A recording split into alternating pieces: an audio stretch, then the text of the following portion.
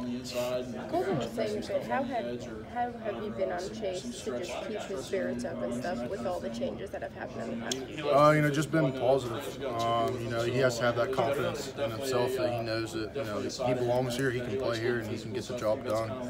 I think that's one of the biggest things that everybody's been on him about. Obviously you see him in practice, he can play here, but, he has to have that mentally aspect of it that, he knows himself that he can. And especially with all the shuffling going on and around, it's easy for you to get down on yourself. You get taken out. And I was in that same situation my redshirt freshman year between Grant and I when Grant came back. So it's tough, but at the same time you lean on the people around you, and they're supportive and that type of thing. So. And you're going to need it, right? Yeah, without a doubt. Yeah, he's going to be a big key player for us this year. Your thoughts of John Hughes? He just got here in May, and all of a sudden, he's fighting for a job. You redshirted your first year. Can you imagine trying to play college football in 4 months, 3 months? Yeah, it's a little different from him. I came straight out of high school, and he come from a JUCO. But he had a really, really good summer. He's had a really good fall camp so far, and he's just one of those people that just it might not be a huge step every day, but it's a little step every day where he gets a little better, and that's the main goal. That's the main key. Don't say that. I usually don't look between my legs, so I couldn't tell you. You don't look. Huh? No, just snap it. Hope he's there. Yeah. Is this, in your mind, they moved you over there, am I a center, am I a guard, or is this, now I'm a center? I haven't really put much thought into it. It's one of those things, I'll play wherever Coach Moore or Coach Brown tells me or puts me. I've told both of them it doesn't matter to me where I play as long as I play. It's just one of those things where, I'll play wherever. So, to me, it doesn't really matter because at the end of the day, the more positions you can play, the better off you are. Okay. And, they are similar, aren't they? Yeah. It's, probably don't do as much running. Maybe as a yeah, I think the biggest thing that I've noticed so far would be the fits in the run game are a little different. Just because sometimes as a guard you always have either a 3 technique or a 2-eye, to where as a center, if you're running to a 3 technique, you don't have anybody on you to block, or you run outside zone to a 2-eye. It's a little tougher to cut off or that type of thing. But they're very similar in the footwork aspects of it and that type of thing. You say you don't look between, you don't look back, maybe even ever, except maybe when you first just get there and look where you. Yeah, I just listen for the clap or the cadence, and I'm like, well, he better be paying attention. It's coming, huh? There it goes. Ready or You try not? to send it, I guess, to the same spot every time. Then. That stuff once you do it, and I've played center my freshman, sophomore years of high school, so I kind of still had a little bit of memory of that. And mess around here and there, snap the ball once or twice. So it's one of those things. But snapping's all muscle memory. Once you get it down, it's down. Of course, when you were snapping in high school, you probably had a 190-pound guy lined up over you, though. That might have been the biggest kid I ever played against. But no, yeah, usually.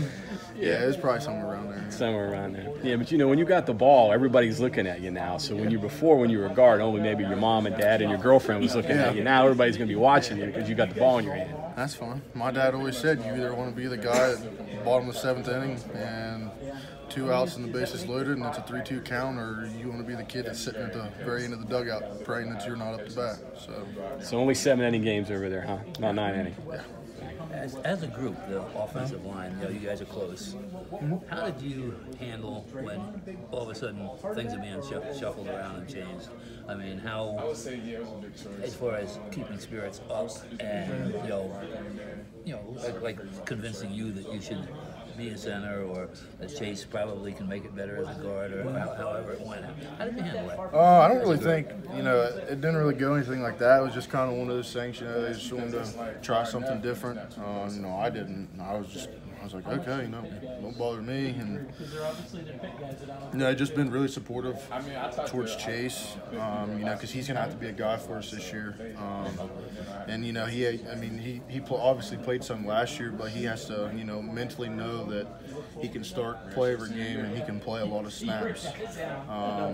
Just being really positive towards him and around him, and really all the guys, because at this point in time, we don't really have very much depth, as Coach Moore said.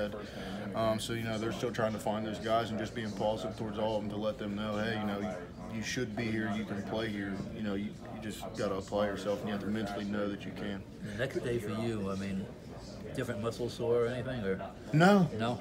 I was surprised at that. I thought maybe I'd have one or two, but Back or something? Yeah. Is it different not putting your hand down? no, just because I still put my hand down on the ball, so I mean, not too awful much difference. Gotcha. But along those lines, what Bob's saying, you know, football players are a creature of habit, and when, like Monday, when he said, "Hey, go to center," man, that's kind of a jolt. I didn't take it that way. You didn't? And it just kind of, he said, you know, can you snap? And I said, yeah. And he said, well, let me see you snap. And I snapped. And he said, hey, go in with go to center. And I said, okay. Ran out on the field. Didn't bother me a bit. Maybe better for you. Some guys would probably say, whoa, what's going on here? Yeah, no, it doesn't bother me. You know, I've told him multiple times, you know, I'll put me in tight end, I don't care. It doesn't bother me. I'll play wherever. The more positions you can play, the better off you are.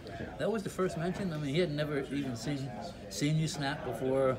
No, I mean, I'd snapped around, just messed around in practice, and they knew that you Tio played. had seen me, so, you know, I had told him before that, you know, I'd played, because he had asked me, you know, what all I did in high school, and I told him, I said, you know, my freshman, sophomore year I played center, junior year I played guard and a little bit of tackle, or I played tackle and a little bit of guard, and senior year I played all tackle, and I was out there, I think I was with Austin or Jack just messing around. He's like, hey, you know, can you snap? And I said, yeah, and he said, well, let me see you snap one. I snapped one, and I rotated in that practice. What position did you play baseball? High school? I played third, first, and I pitched. Okay, I'm glad you didn't say shortstop. Or Yeah. on the There you field, go. right? There you go. That's a bad team, huh? Yeah, that would have been rough. Could you hit? Yeah, batted cleanup. There you go. There you go. But you know, these things happen a lot. You know, I think back to, you wouldn't know this, but you know, we had a Remington Award winner that started at guard, and then one day they put him at center, and he was snapping pop-ups, and soon later he was the best center in the country. So that happens, man. Yeah, I mean, you never know. It's just one of those things. You know, you get moved, learn the position, and, you know, you really hone in on those fundamentals, and you just take it on the run. So, I mean, I don't know. I don't know what Coach Moore's plans are or Coach Brown's plans are in the future. You know, as they said, they're just kind of shuffling people around, trying to find that fifth guy. So, I mean, I don't know if it's permanent, temporary, and, you know, just take it day by day, and wherever they tell me to play, that's where I'm going to play. But you're not a guy that overthinks things. You just go out and do it, right? Yeah, just one day at a time. That's how I look at it, and that's what my dad taught me. So, I mean, I've known that and always been taught that since I've been younger. So, I mean, I don't look at the future. Take it day by day. Pretty good philosophy. Yeah, very thankful for the parents that I have. Gotcha.